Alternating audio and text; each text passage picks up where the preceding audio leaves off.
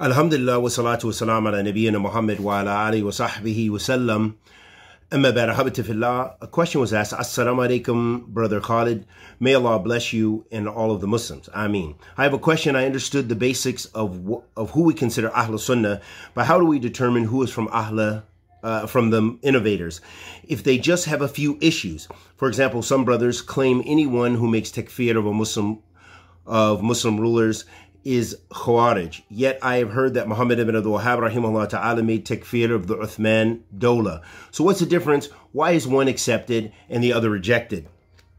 This is actually a very big issue in mas'ala. And I don't know if we can really give it its haqq, but we'll just give you a very brief understanding and how the Salaf were with regards to this mas'ala. So you mentioned, we'll start with the portion you mentioned about Imam Muhammad bin Abdul rahimahullah ta'ala. And this is a big issue of controversy about him going out against the Ottoman dawla and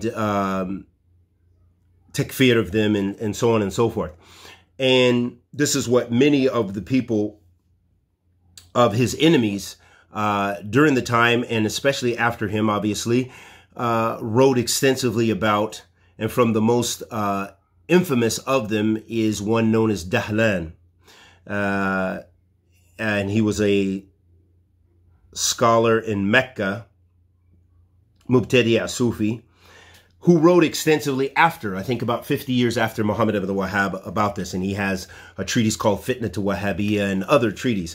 And we hear many of these modern day du'at. I think Yasser Qadi has now come out of his shell and is even more extensively beginning to pick up on some of these old arguments and with his new modern concepts of approach to Islam. So first and foremost, with regards to that, the scholars mention, and they've refuted extensively the claims that he made Kharooj, that he went out against the leader, the Ottoman dawla, in that the arguments that they use, many of the scholars here in Saudi and otherwise, is at first that Mecca and Medina were not under Ottoman. The Najd was not under the control of the Ottoman Empire, in that really a lot of sheikhdoms, small, because there was nothing here. It was just desert. So there would be really little benefit from stationing your soldiers, and, they were left more or less autonomous so that they didn't go against the leader. They had no one really who was a leader of them, because that was before there was a thing called Saudi Arabia. So that's one of the things that they mention. Another point is, it isn't the rejection of the concept of takfir that's the issue. And a lot of people that you may hear a lot of brothers mentioning this. It's not always based on knowledge. For one, you have to realize that. Number two, so you should focus more on what the tulab al-ilm are saying and the scholars are saying. And it's a big bab, it's a big series of masail, of issues that are very deep. And so it isn't about specifically, it's about making takfir unjustly, making takfir without the wabit, without the principles, without the right to do so. And this is the biggest issue. So it's actually an issue of the abuse of takfir. It doesn't mean anyone who says they're a Muslim. For example, we don't have any qualms about Bashar al-Assad saying he's not a Muslim, that he is a mushrik, he is an Alawi, which is a very deviant sect of even the Shia, even the Rafida make takfir of them. But they, have ta'awun, they're cooperating because they have political commonalities or common enemies and so on and so forth. So that's a whole nother story. But the point is, it isn't just about being over a Muslim country, but it has to do with actually the principles of takfir.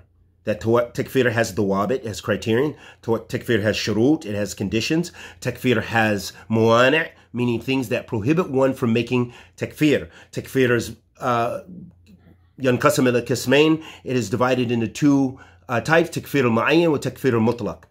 Takfir al-mutlaq meaning the general takfir. Whoever does this is a disbeliever. Takfir al-mu'ayyan is talking about tanzil hadha hukm ala shakhs. It's talking about making a ruling on a specific individual. Oh, they did this and this and this. They fit the description of takfir. So now we need to make sure that aqama alayhi al-hujjah, that he's had the proof established to him, or the truth has been established to him. He doesn't have the excuse of ignorance. He doesn't have the excuse of ta'wil, of, misinterpretation. He doesn't have the excuse of being new to Islam, which is related to ignorance. And he doesn't have the excuse of ta'wil, or have the excuse of a khata, just making a mistake. Maybe from slip of the tongue, whatever the case may be, he may have uttered a statement of kufr, or whatever the case may be. So these are very in-depth masail. But just to give us a glance with regards to your question.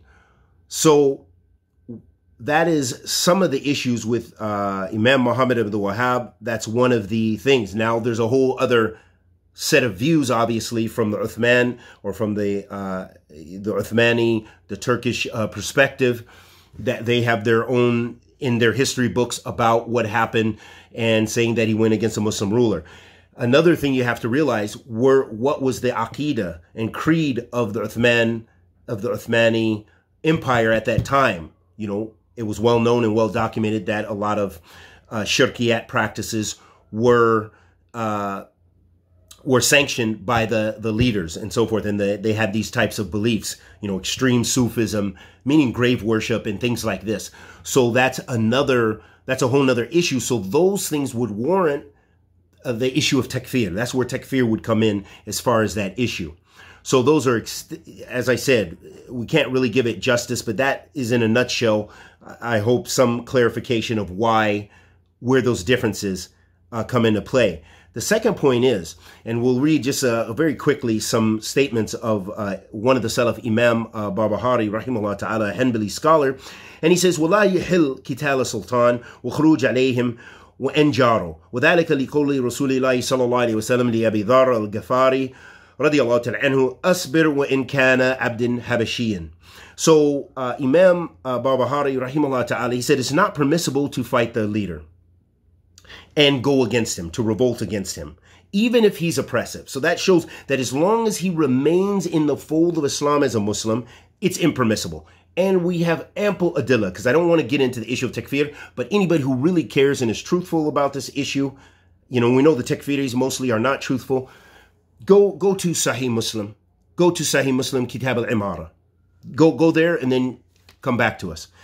For the adillah, ample adillah. وَقَوْلُهُ لِلْإِنصَارِ. So the Prophet ﷺ said, be patient, even if it was an Ethiopian slave, meaning an Ethiopian slave was the ruler. So it's not about anything else, but it has to do with, is this person still in the fold of Islam? The second mas'ala that's very important with regards to this, the issue of, it's not just if they're a disbeliever, then all of a sudden it's okay, you just go and do it. No, that has to do with many other things that the scholars documented, or the scholars detailed in their classical texts, from the fuqaha especially, about this issue of rebellion and the issue of kharooj and the issue of fighting the bughat, those people who rebel, and then fighting the khawarij. Those are two different issues.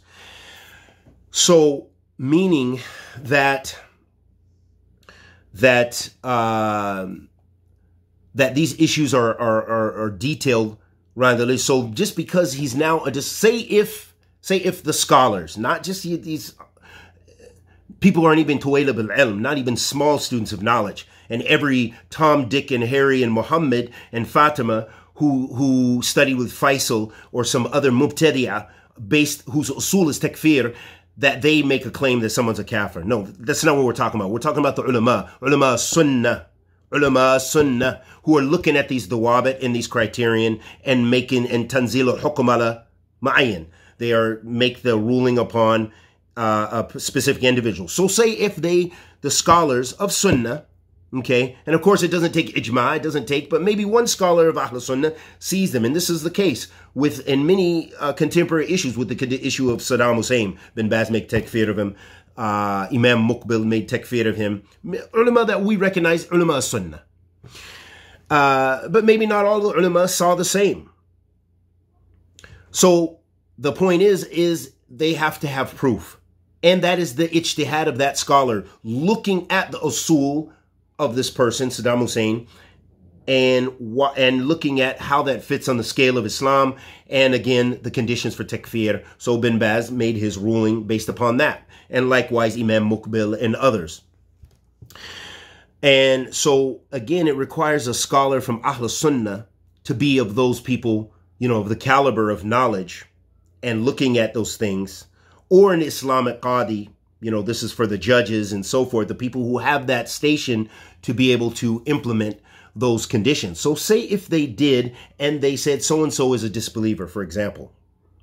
Then the issue is, another issue, as Imam bin Baz details extensively in one of his treatises, about the conditions for making kharooj, is that it's not going to be like many issues in the shar, mabni ala maslaha wa mafsada, that it's built upon the harms and the benefits. So it isn't just that, oh, he's a disbeliever, hey, go, take him out and remove him from authority, and massive bloodshed, and the women and children are being slaughtered, and it's a civil war in the country. Look at Yemen, Tunisia, Iraq, Syria, Libya.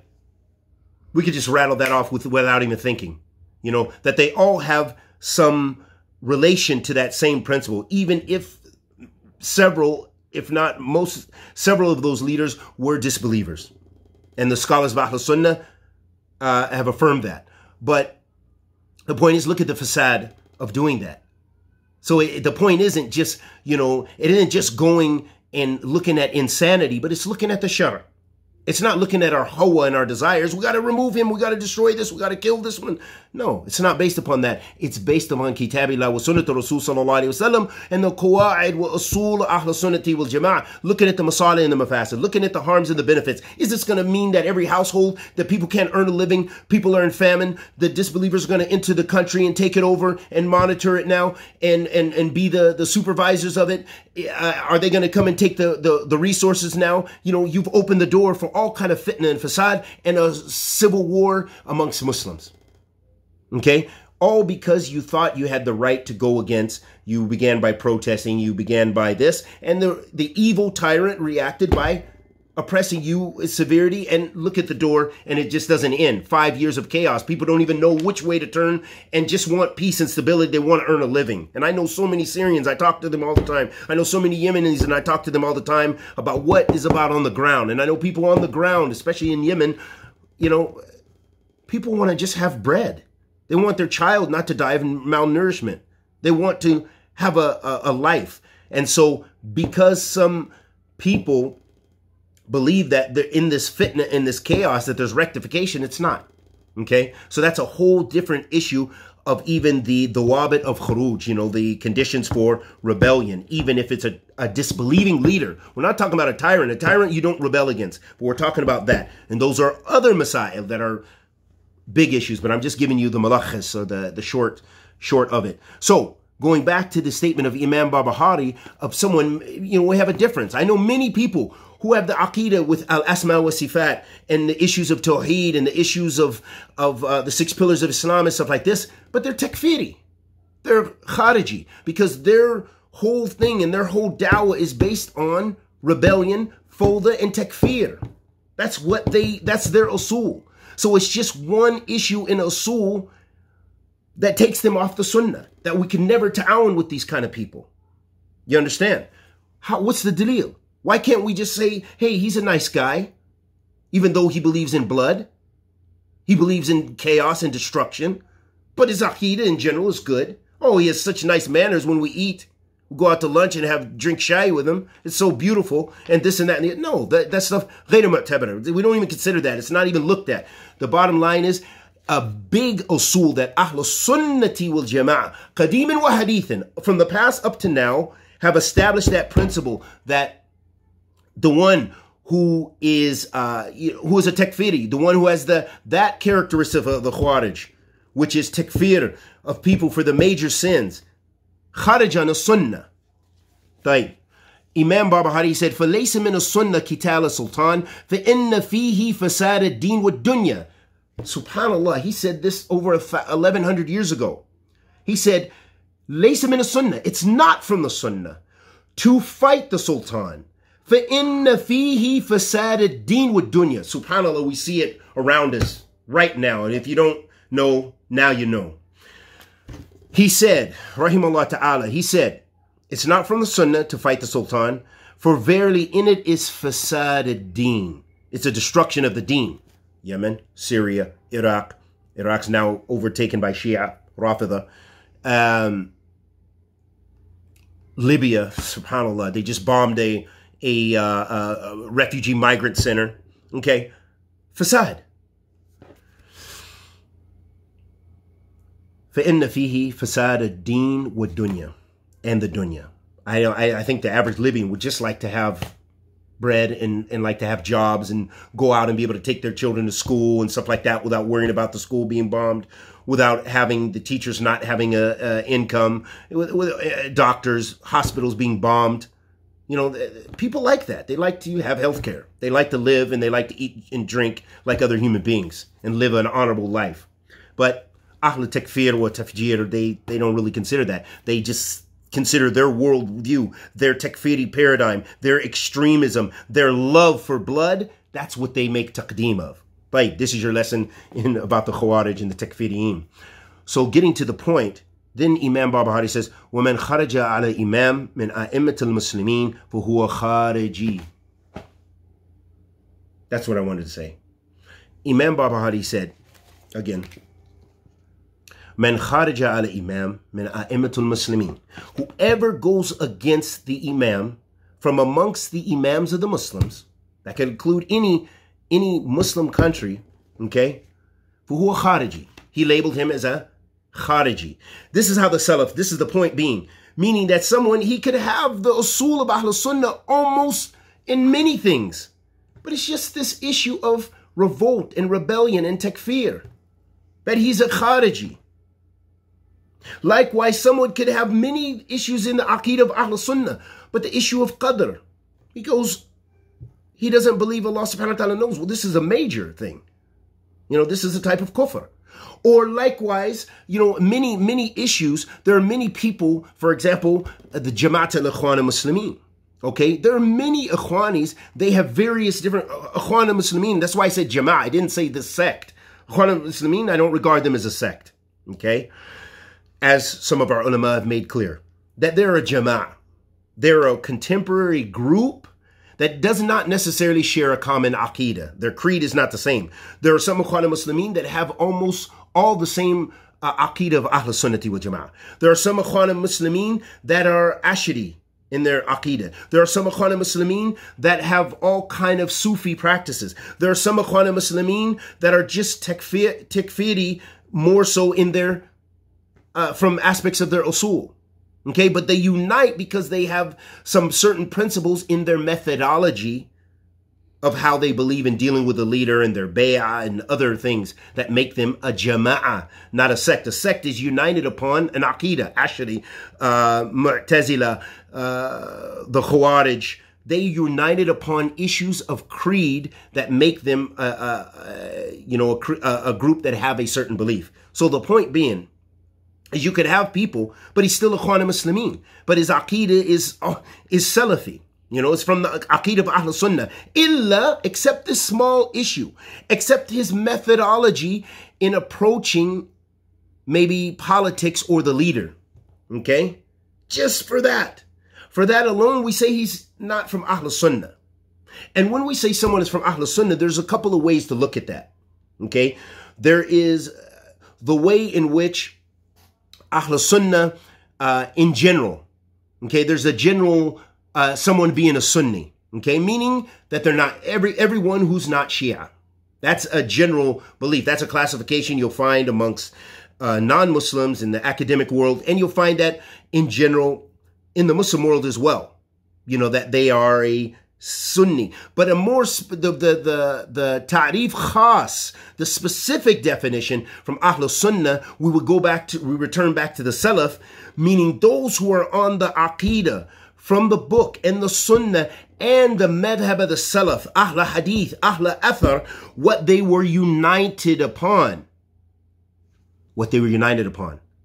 Because you will have those from Ahl Hadith who made mistakes in Aqidah, but they still are considered from Ahl Sunnah, but he had a mistake. He might have had some influence. He had some aspects of the Ashari Creed as far as the Sifat. There was many Ahl Hadith, or there were some of Ahl Hadith like this. And others throughout Islamic history.